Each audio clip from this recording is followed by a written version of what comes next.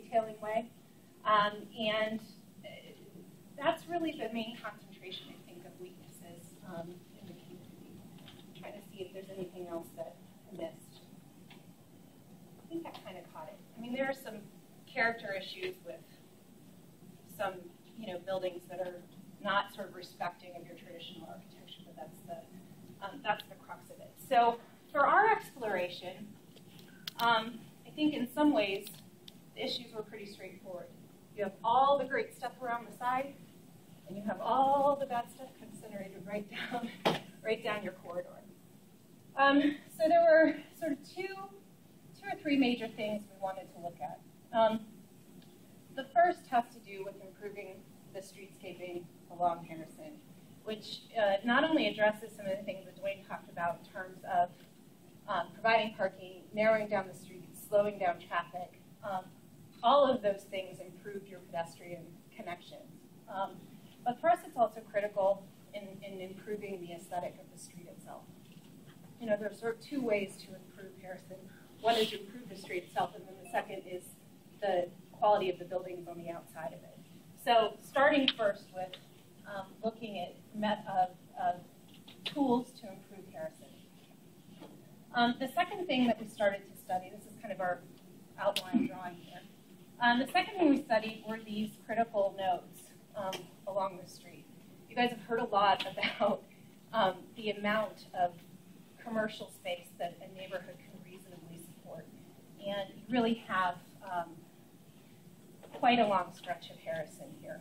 And so the belief that that can be solidly sort of Main Street buildings, we think is probably not the future for this, especially with Charrette close by and access to other parts. So one thing that we've heard and we think would be very important here is to concentrate these kind of commercial mixed-use uses at key nodes. So looking at building on the sort of historic fabric up top here, right around your sort of northern entrance to your neighborhood, looking at the configuration of that intersection to make it more attractive, and focus that around there. And then the second place we're really looking at again is this intersection of Epworth and Harrison, and really building on some of the assets in this area. You already have, again, this sort of access to the town hall here. The idea of the Maggie Public Theater, one of the things we heard in sort of visions for this community is to build on the tremendous energy that this can bring here. It's not just a theater, not just exhibition space.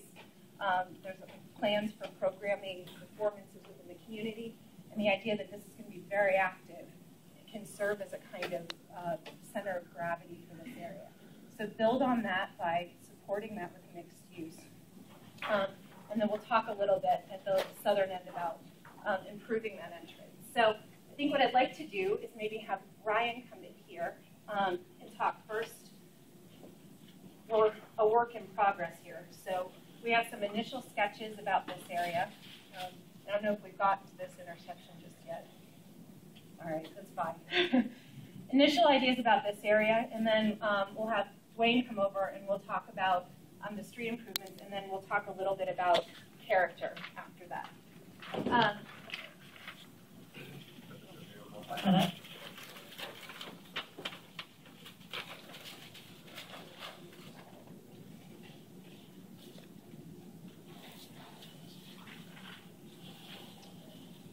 All right.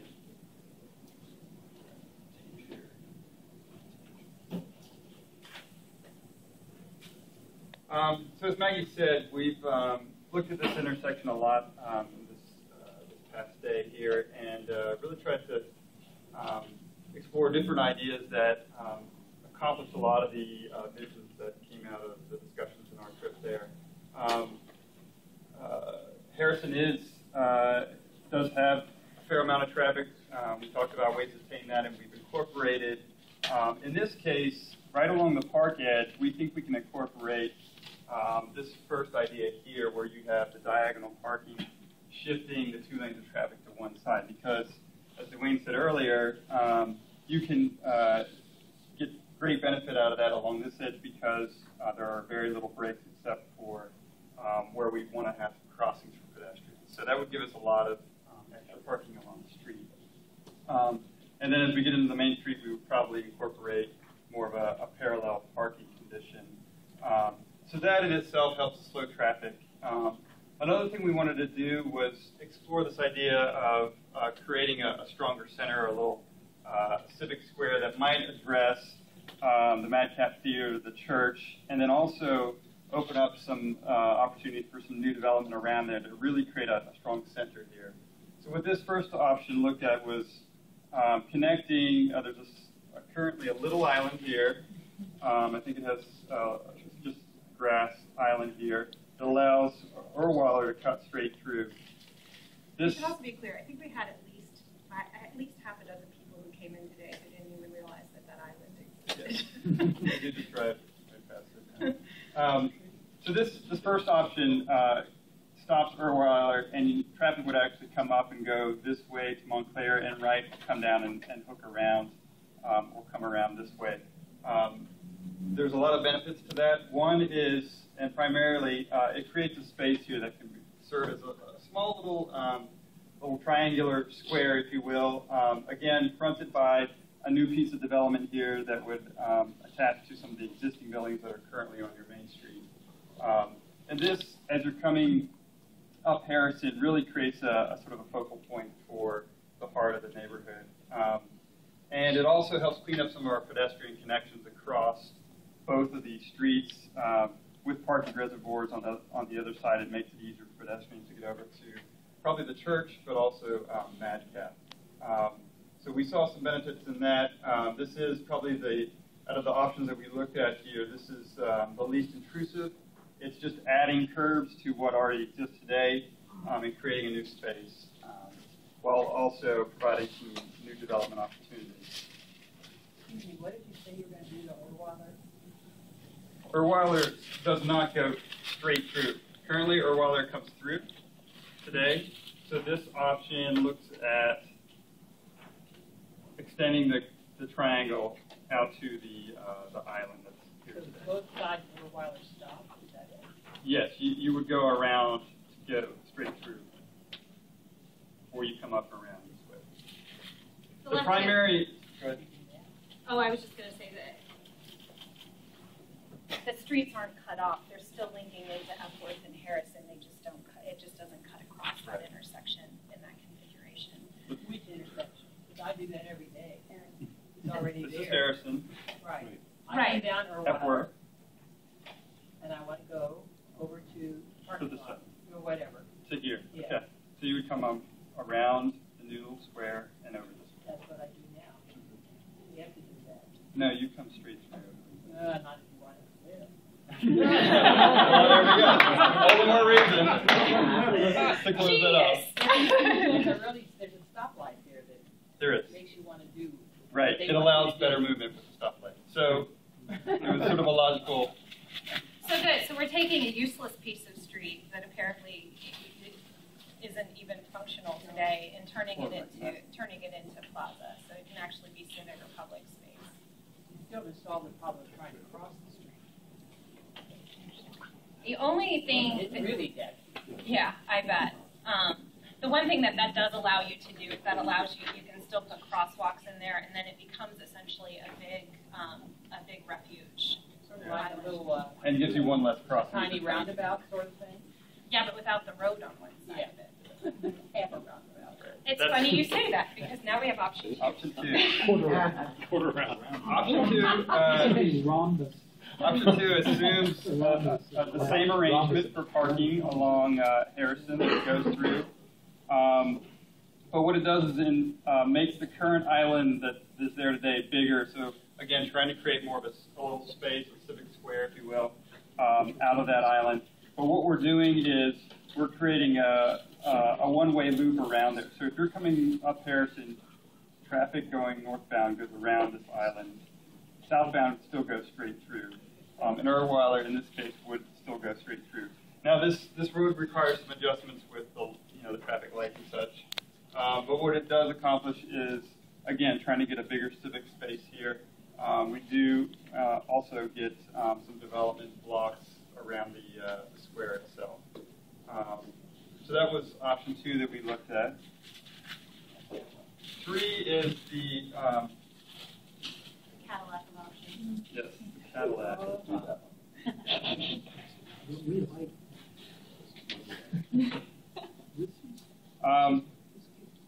What this does, again, we're still keeping the same parking arrangements on Harrison, but what we're really doing here is creating a strong focus in this area.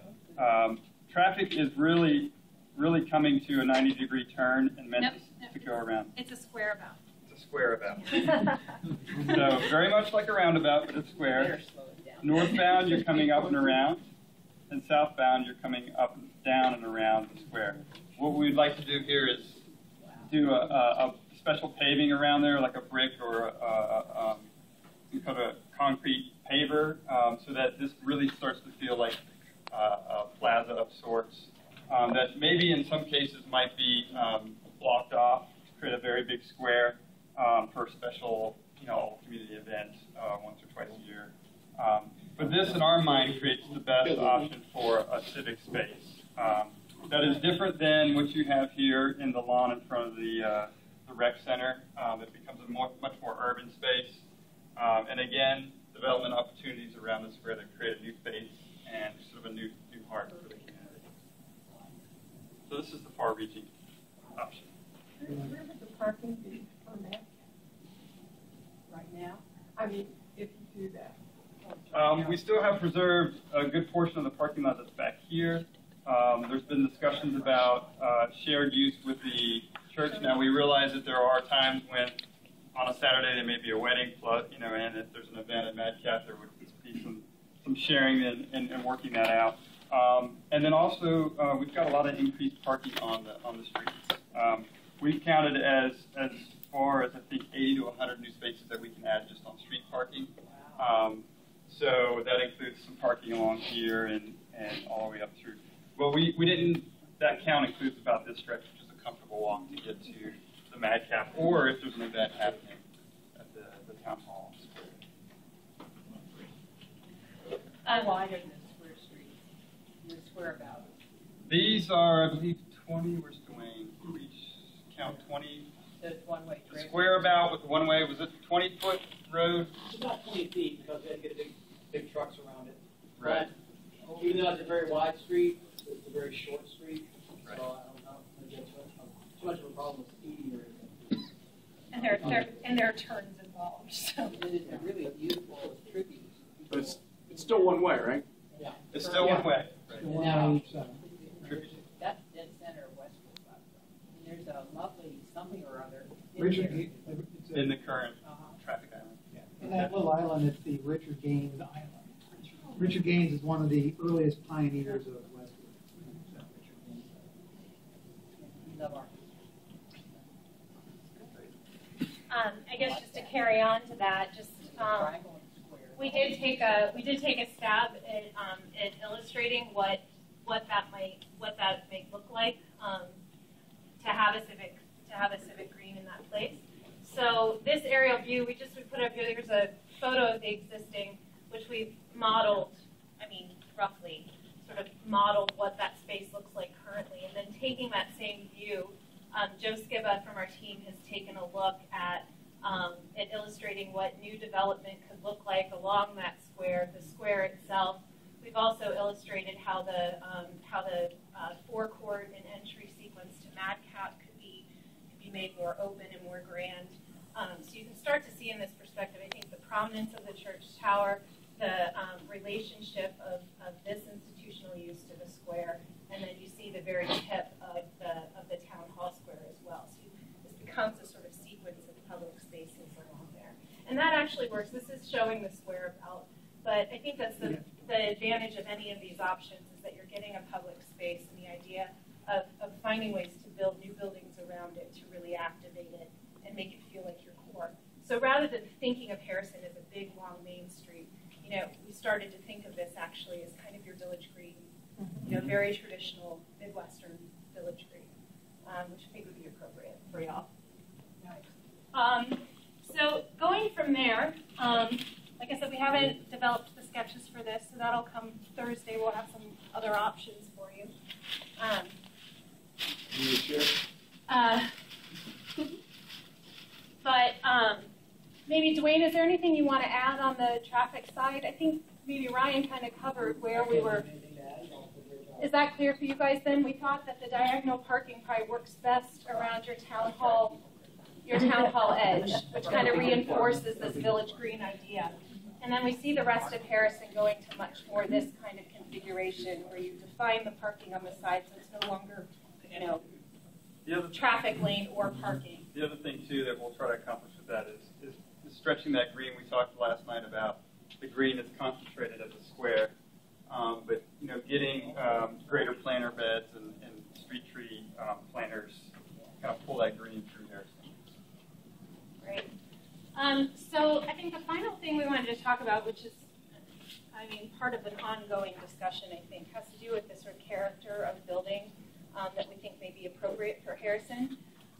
You know, we're very sensitive to the fact that this is a predominantly single-family neighborhood once you get a block off the street. But Harrison is also, I mean, it is a main thoroughfare, and it goes back to this issue of wanting to have some residential, you know, some additional residential density near your commercial uses to help support those businesses. Plus, it seems that with the theater coming in and the uses that I think people are seeing there that have to do with some additional restaurants, you know, cafe, great little brunch spot, things like this to help. Deli. You need a deli. But so the idea that you need some pedestrian traffic, I think, along Harrison. So we started to think about what those sections may be, and John will get into a little bit how that relates to the regulating plan. But we thought what you have just loosely colored here, if you can imagine, you know, at each end you sort of have, you know, a zone that I'm referring to as your entry, or your southern entry and your northern entry, which I think would tie into kind of a flex, what we're calling a T5 flex area. And in those spaces, we see everything from kind of, you know, some of the smaller sort of Main Street options to the potential for some single-use commercial buildings in there. We think you need some flexibility in those areas, but the idea is to get things up to the street and make them feel like good entries. We really want to target the bulk of the mixed use in the kind of scale right around your center here. There is a lot of green space, so we think that getting to a 3-story height, for example, in this kind of mixed use look, some of which you see, you know, showing up along here, we think would be a really comfortable relationship for that area. And we've just begun to sort of circle some of the photos that we were thinking of when we were doing this. And then there's this area in the middle that I'm still grasping for a word, I think, is a kind of transitional area. It's interesting with Harrison. I think where some of these other communities that we've been looking at have this very solid traditional Main Street. Harrison, you know, it'd be interesting to dig out the historic maps to know whether those were originally houses that were on the street that have since converted to commercial. So they're gone. So one idea for that is that as those areas redevelop, that maybe there's the ability to get either residential uses, professional offices, back into buildings that may have more of that kind of character to them. So we were looking, these are things that are called sort of multiplexes, you know, in our building typology sheets. But you can see that we've sort of identified the ones that have a large house architecture, and the idea that those can not only be more compatible with the neighborhood, they can bring some residential density right to your street where you want it, where you can get pedestrian traffic feeding into that. They can also support some small office uses along there. So that's kind of what we're thinking of in that zone. And the idea, I think, we're going to have, if Joe has time, we've talked about maybe doing a little eye-level perspective of what that would look like, just to help you sort of imagine what that could be. So I think with that, John, do you want to talk at all about or Dan? Yeah, that's fine. I'm not going to say a lot, but I just want to mention that we have done a draft of the regulating plan for Westwood as well, but it's simply taking the draft for base code and actually applying the zones. And we can talk more about but it's simply reinforcing this structure that the urban design team has created. So it's really exciting for us to kind of see this mechanism being used and the building types being used by the design team to actually kind of work with you all to reinforce your vision. This is a really fantastic idea, isn't it? Yeah. This is pretty exciting. That's a winner. Good. To me, this is a game changer. This is what Westwood needs to kind of put itself back on the map in terms of being competitive to draw people into your community. So this is really exciting to see, and it's only going to get better from here. So I think what we're going to do is break up. Is anybody here that's not from these two neighborhoods, College Hill or Westwood? Okay, good. So what the teams will do is the teams that worked on sort of the respective neighborhoods will just be in front of the drawings for you to come up and actually see them. So I know you can't tell what's actually in these little drawings, but come up, take a look at these great sort of first pass at drawings and ask the team questions. And tomorrow, as I mentioned earlier, we're going to be focusing on the other two neighborhoods. You're welcome to come back, but there won't be a lot of progress because we are shifting, but the team will continue to kind of not split our time, but spend some more time on this, getting it ready for that final presentation on Thursday. But thank you for coming, getting good turnout once again, and keep coming, and keep continuing to give us your feedback, because I think we're all really excited about where this has gone in a very short period of time, and kind of where we continue to take that for your neighborhood. So let's just split up